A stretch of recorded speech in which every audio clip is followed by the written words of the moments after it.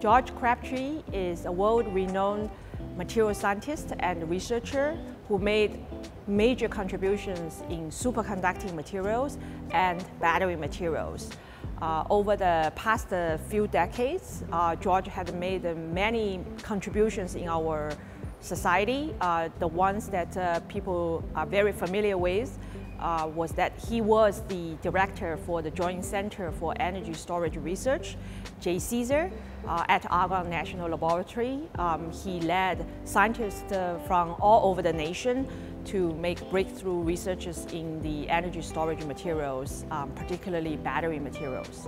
I was recruited to Argonne National Laboratory at the University of Chicago in 2020, and in 2021 I joined the institutions, and my own research is very well aligned with material science and research. In fact, I'm a trained material scientist and engineer in the area of energy storage materials, battery particularly, and my research focuses on how we can use advanced characterization tools like electron microscopy, synchrotron and neutron scattering to understand how materials can store energies and how materials can deliver energy in a more powerful and more reliable way.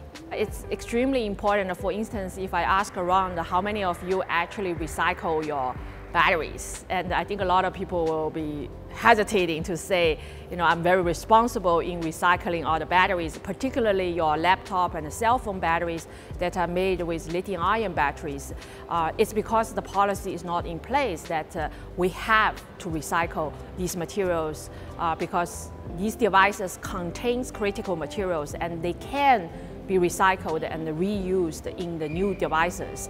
But because of the lack of policy, I think right now people are not incentivized to do so. So this is just one of the examples to show the importance of policies.